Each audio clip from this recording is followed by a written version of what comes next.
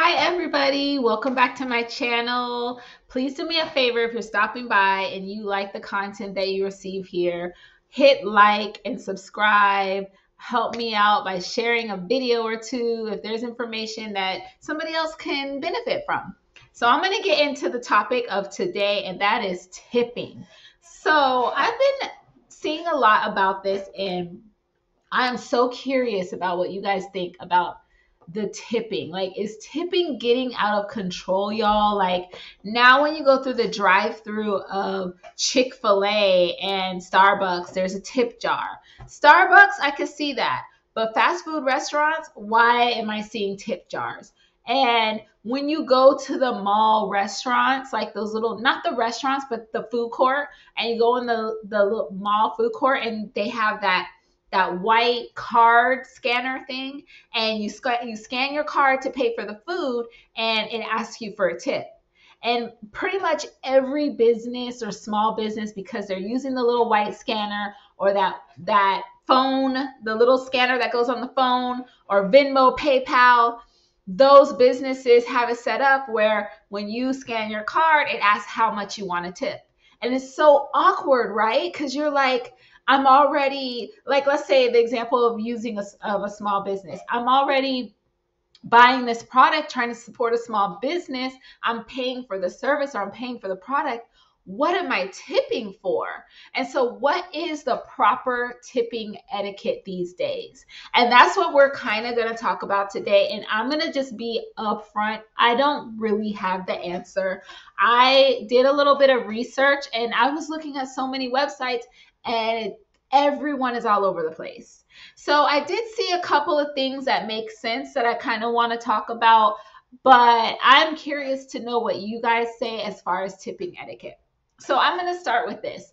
Products and services that I still believe we should tip for are the traditional sitting down and going to a restaurant, beauty services. This someone braided my hair in these beautiful braids, and even though she paid me, I tip. I've always tipped for my hair, and I know that the amount varies on that itself, but one of my golden rules when it comes to tipping for a service is, if I know I'm going to continue to utilize that same person or that familiar company for that service, I'm going to be a good tipper there.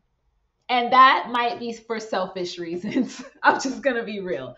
It might be for selfish reasons. Number one, because I'm building a relationship with them. So we'll stick to the hair thing. So I'm building a relationship with my stylist, and we sit there and we chat and we talk and we're comfortable. And if I'm a terrible tipper, or if I don't tip, or if my tipping, the amount is an insult, then that kind of makes it awkward when I'm sitting in your chair for hours. So I look out for in my tip for that. I look out for that person. And also because selfish reasons, I want to be treated like I tip well. Like, when you are a good tipper at a salon or with your stylist, they'll move things around for you. If you have something coming up and they're booked, they'll make room for you because you tip. So that kind of thing. Even Starbucks, like if I'm gonna go to the same Starbucks every single day at the same time, and that same person is at the window, and let's say they start to get used to my routine. So at 7:10, when I pull up, they already have my drink ready and it's nice and warm. It just made it because they knew I was coming.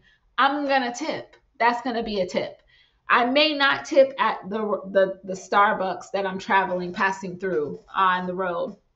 I'm just being honest. Somebody might want to shame me in the comments. I don't know, but I'm just being real on my channel. We're real over here. So that's kind of my way of tipping. On restaurants in the food court, I'm not tipping. I'm not tipping. All you did was do this, slam my plate down and hand me a cup that I gotta go fix my own drink.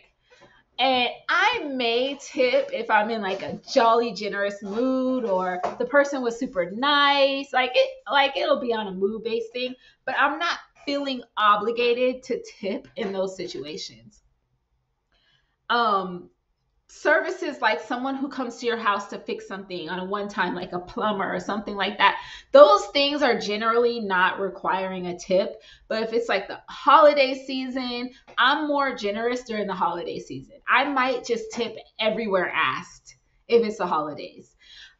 But just typically, unless that person like in that service has gone way and above, then that doesn't require a tip. If I just bought clothes from a boutique where it was all I did was go on their site and pick out my clothing and put it in my shopping cart and pay for it and ask me for a tip. I'm not tipping for that. You're getting my business. Where's the tip? Like where's the service tip for that? So unless it's somebody like unless I become like a frequent buyer and that boutique somehow like I develop a relationship with the owner and they'll look out or put stuff aside for me, stuff like that, I feel like it's the right thing to do to tip. And they may just do it anyway regardless of your tip because they're building a relationship with you to retain the customer base, and that's a good idea or a good business model for them to do regardless of if you tip or not. But for me, when I see a small business owner or a service, someone who's providing a service to me going above and beyond, and I know I may frequent that service, like I'm moving into a home, like someone who's going to mow my lawn, and they go above and beyond, or I'm building that relationship that they may bend things for my convenience, whatever. And even though that's a good practice for them, regardless if I tip, I'm still gonna tip because I'm gonna acknowledge them for doing that because you don't always see that in the world of like small businesses and entrepreneurship. You don't see that all the time where people understand that building relationship and doing that is a good practice for their business model. So I'm going to reward that as a customer. So I don't know if this really answered the question about tipping, but I hope it did at least put something out there that a lot of the reason why we're getting asked to tip so much is because the way the payment system is set up and not to feel obligated to tip just because you're asked through that payment system. So if you guys have any input or anywhere I could expand on this, I'm going to keep on looking into the subject and check back in with it. I hope everybody has an amazing day. Bye.